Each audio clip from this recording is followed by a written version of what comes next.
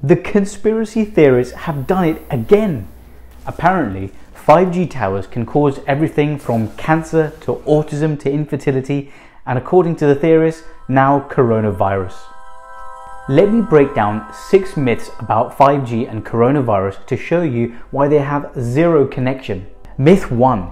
Wuhan was the first place in the world to get 5G in October last year, and then was the first place hit with the new coronavirus. That's not entirely true. South Korea was the first country to launch 5G in April of 2019. They didn't have their first COVID case until the 20th of January 2020. USA launched 5G in April of 2019, and also they didn't have their first case until the 20th of January 2020. The UK launched 5G in May and then had their first case in the 31st of January 2020. China, on the other hand, got 5G in October of last year, and Wuhan was one of only several cities in China to get 5G around this time. Yes, the COVID disease originated in Wuhan in November last year, but the spread of the virus can be clearly tracked. If 5G was the cause, then we should see COVID cases happening in the order that 5G was introduced. That means it should have started in South Korea. This is not the case, so there is no time association between 5G and COVID. Myth number 2. COVID only affects countries that have 5G.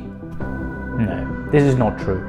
There are 34 countries in the world with 5G networks, and there are now more than 210 countries and territories in the world with COVID cases. Iran is an example of a country where there is no 5G and a lot of COVID cases. So there is no geographical association between COVID and 5G. Myth 3.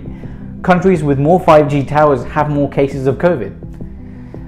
False again. South Korea has the highest number of cities with 5G availability, 85, yet their COVID outbreak is pretty well controlled.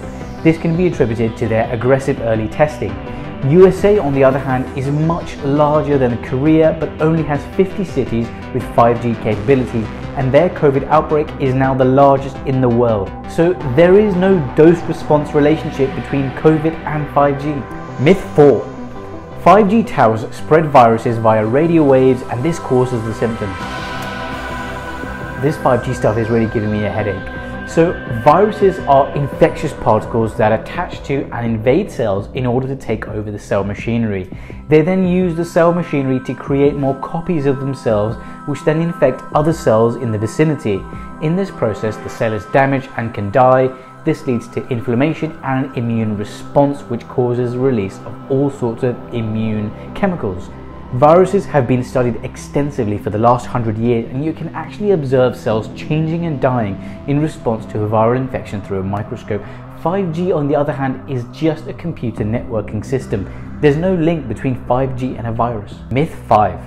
5G radiation causes similar symptoms to a COVID illness, shortness of breath and headache. That's because 60 GHz radiation is being absorbed by the oxygen, and this impairs the binding of oxygen to hemoglobin. This is just not true. Number 1, there are no 5G networks that use 60 GHz frequency at this time. Most networks are using frequencies around the 3.5 GHz range. It's true that the 60 GHz photons are absorbed by oxygen molecules, because that is one of the frequencies that can cause a change in the rotational state of oxygen in the gas phase. However, this is also the reason that 60 GHz frequency is not being used by any network at this time. That's because the signal is rapidly lost in only a short distance. Even if 60 GHz frequency was being used, the change in the rotational state of oxygen would only be observed for a fraction of a second, as the energy would quickly be dissipated into the surrounding air. In addition, only 1 out of the trillions and trillions of oxygen molecules in the air would be affected by this. So there is no plausible biological mechanism for 5G causing the symptoms of COVID. Last one, myth 6. Okay, so maybe 5G doesn't cause coronavirus, but it's still harmful to our health. There is no evidence that 5G or radio frequency EMF exposure is harmful. So both 5G and visible light are made up of photons. 5G technology uses frequencies that can go up to 95 GHz, and visible light is made up of photons that have a frequency 10,000 times higher, in the 400 to 800 terahertz range. And so the energy per photon is also a corresponding 10,000 times higher. Even the energy per photon in visible light is much lower than the energy required to knock electrons off atoms, the process of ionization and DNA damage, etc. In addition, we are exposed to a tremendous amount of visible light radiation along with infrared and UV radiation every day from the sun, which is probably millions if not billions of times higher than any radiation that we would receive from 5G technology.